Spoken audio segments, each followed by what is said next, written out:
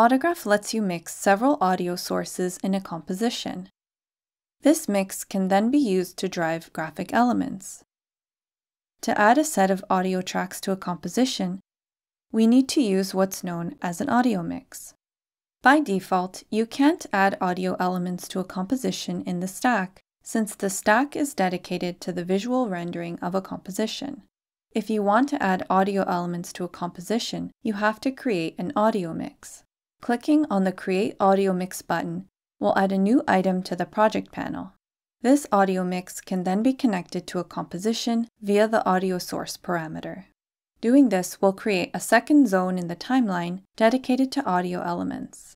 An audio mix is a stack that's entirely dedicated to audio elements, separate from the visual stack. Visual elements are combined in the top part, and audio elements are mixed in the bottom part. There are two buttons at the bottom of the timeline that allow you to maximize the space for the visual section or the audio section just by adjusting the position of the green separator.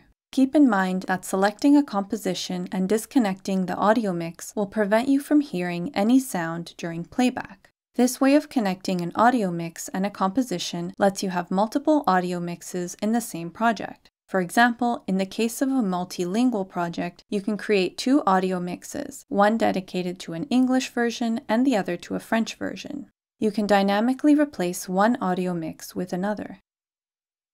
Disconnecting an audio mix to replace it with another will not only change the audio content of the composition, but if the audio was being used, for example, to apply a distortion on any visual elements, the distortion will change too, according to the replaced audio mix. There is a way to create a composition and connected audio mix in a single step, using the button at the top of the project panel, which lets you create both elements at the same time and automatically set the composition audio source to the audio mix.